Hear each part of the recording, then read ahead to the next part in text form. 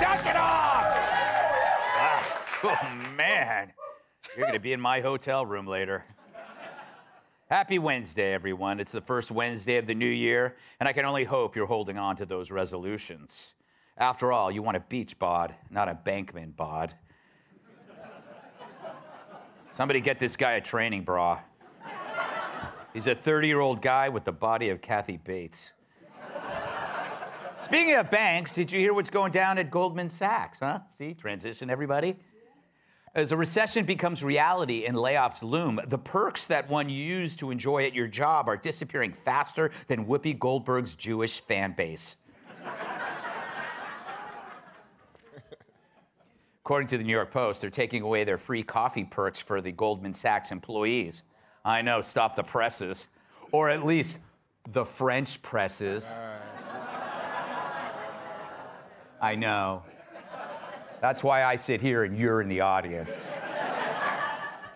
So now those bankers will have to pay for it like the rest of us, just like I do for those massages. Bill Hemmer has such strong hands. Sadly, as the New York Post reports, Goldman Sachs employees returned to work on Tuesday to find out that they'd have to pay for their crappy coffee. That's the Post words, not mine. I'm guessing it's Starbucks, which I happen to like, because you know what I always say. I like my coffee the way I like my Joy Reid, black and really bitter. So,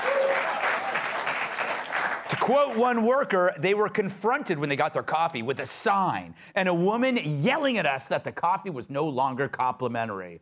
A woman yelling at them, "Judge, I didn't know you spend your mornings at Goldman Sachs." Anyway, the anonymous banker goes on, quote, "We had to go to the checkout counter before we could leave. I paid $2.99 this morning for a cup of Seattle's best." Well, I assume they're either talking about coffee or a urine sample from Kelsey Grammer. He's clean now.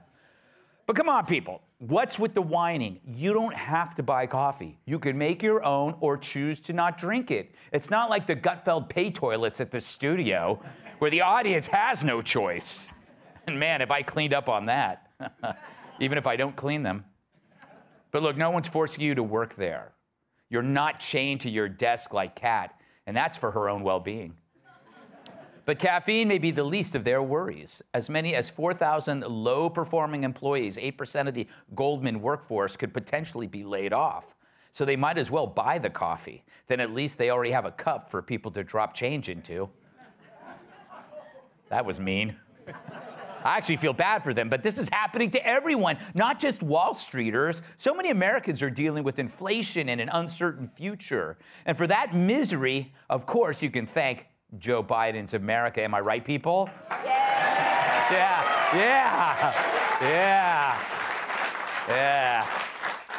That's what you call a desperate attempt for red meat applause.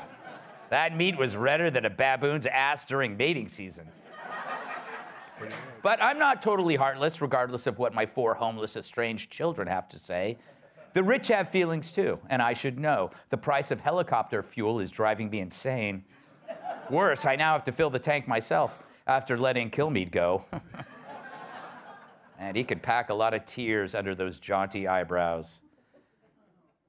But this is what happens when good times suddenly become bad. All those perks seem to vanish faster than a CNN anchor. What freebies that were once dangled in front of you to join the firm disappear like a garbage bag full of eclairs during the View's feeding time. But it's like SeaWorld. But we're all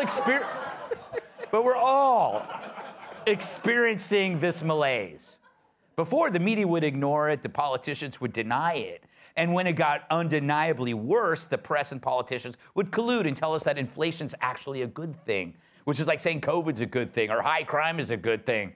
In fact, now that I think of it, pretty sure they did say that. As for Goldman Sachs, a company that's already dealing with lower revenues in this uncertain economic climate, coworkers claim that the free coffee was the last straw, which sucks because that straw was going to be saved for the blow. Let's welcome tonight's guest. She brought back hanging for parking violations. Co-host of the 5, Judge Jeanine Pirro. If he looks like a guy who's a comedian and owns a sandwich shop, that's because he is a comedian who owns a sandwich shop. Joe DeRosa. She's like confetti. After a party, people say, what a mess. Fox News contributor, Kat Tim. And finally, he's got a gold chain and a silver tongue. My massive sidekick in the NWA's World Heavyweight Champion, Tyrus.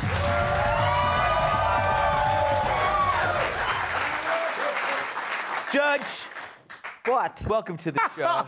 It's always a pleasure. You're like an ex-wife I never had. Yeah, never wanted. Yes, I feel like Oscar from The Odd Couple talking to his divorced. Well, I can't remember who played that. It was like that. Ann Mira. I don't know. You're older than I am. Why do you think I would remember? I think it was Ann Mira. Wasn't it? Wasn't it just a phone? Wasn't it two guys? It was yes, it was Felix Unger. So what did Ann Mira have to do? He had an ex-wife. Remember to get kicked out No, at the I start don't of the remember Odd the Couple? ex-wife. There were two guys. Yeah, Well, you never saw Oscar's wife. She just called and asked for money.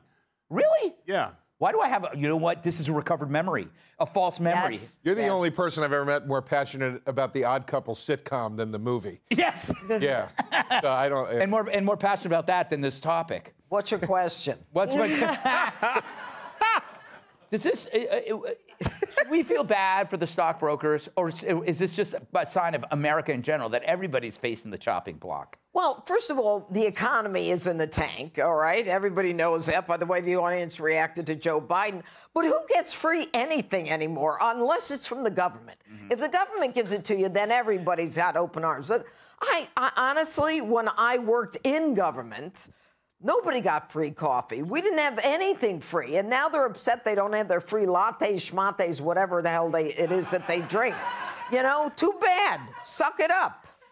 We get a lot of freebies in TV. People send us stuff. You mentioned They don't send me restaurant. stuff. Someone will send you ribs. It's disgusting. And we act like it's bad, but we'll do it because we're cheap bastards. Joe. Yes. You own, obviously, you're a new owner of a sub shop. How is it? How are the prices on your subs? Because I go to Unbeatable. Unbeatable or unmeatable? But no, very meaty. Very meaty. They're delicious. Yeah. I tell you, I was mad you didn't bring Thank it. you. Phenomenal. Yeah, I Thank don't you. use that word often. Yes, I had to say before the show, Where I had are to you? stop bringing hoagies to places because I have shows that I need to sell tickets for. We're in the Lower East Side. It's called Joey Rose's on Rivington Street. Come down. It's not free. Sorry. What were you? No, but okay. So I live near a Jersey Mike's. No offense. I bought a large sub. It was $20. Yeah. We used to talk about restaurants that had burgers for $20 as being outrageous. Now that's the norm. Yeah. We actually built our price list during the lockdown when we were developing the place. And we said, well, when everything opens, we want to be able to give New York something that has old school New York prices. And, you know, you feel that a little bit now, that it's not lockdown anymore. But we're sticking to it because, you know, we want to try to give back a little bit. You gotta. The thing that kills me with this story is it's not people complaining about the price of something going up. They're complaining about something free being taken away, which is, it's like when people complain that your podcast has too many commercials in it. You know what I mean? You're not paying for it. Yeah, exactly. It was free. Also, I don't understand what people are, where they're going, this is the last straw. We're about to get laid off. Well, what do you think is going to happen before a layoff? Do you think they're going to start giving you things? They're cutting back. Yes. And they're also trying to dull you from caffeine so you're not seeing that axe coming. When it's, you know what I'm saying? Like, I don't understand what they thought was going to happen. Layoffs are on the way. Why aren't they giving us presents now? That's not how a layoff works. Yeah, it's not like a last meal, right? I don't know what that means, Kat. Do you feel bad? I feel bad for anybody who's getting fired. Yes. By the way, we can talk after the show. No. That was a joke. She's a prized employee. Are you okay? Yeah, I don't know. I don't know a lot about banking, even though I live with a banker, because I'm married to him. Yeah. It just still seems like a lot of charts and graphs and wearing a headset and going like this. so we like never talk. So he drinks a lot of coffee, so I could see how that would be annoying. But again, annoying, like of course the free coffee sucks. I don't think they're really missing it that much. And maybe it's a trick. Maybe they're trying to see who acts like a dick about the free coffee, and then they fire those people. Ooh. That's what I would do if I ran a company, just be full of tricks. Yeah, exactly. And that would be how you get Every fired. day is a little scientific experiment. Experiment, like a sociological experiment. What if every day I insult one of my panelists over and over again? What would happen? I'll tell you what happened. You do it to me.